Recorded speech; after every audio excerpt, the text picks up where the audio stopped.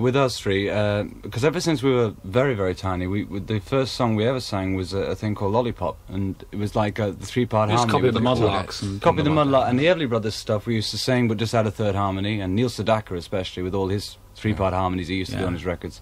So in those days, and like Beverly Robin Sisters had the Roy Orbison business, but all the voices together. We've always seemed to have had that sort of harmony, which just seems comes naturally. It was just there from the word go. You didn't have to really try. It's a bit better than it was then. yeah, right. A bit less squeaky.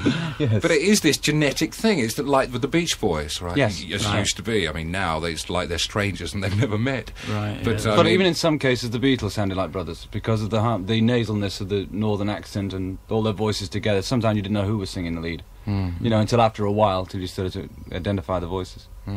And there's this song on here of that Barry sings that best shows off there's a voice. It's Soldiers.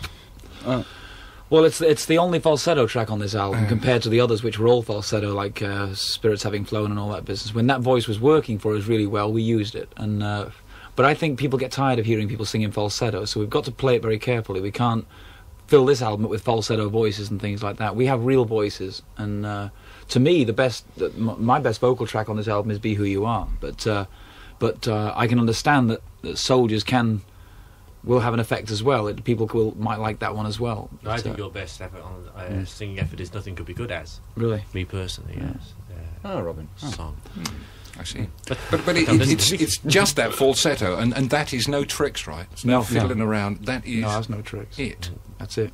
That's one thing we've never done with our voices on record. We've never ever, whatever our voices sound like on record, it's us real. We don't use, what people don't realise, we don't use you cannot use electrical We've gadgets. heard a lot of people say that, we use electronics on our voices. Well, I heard it with Robin especially because of his vibrato. A lot of people thought we put a waddle switch or something on his voice. Do your vibrato now.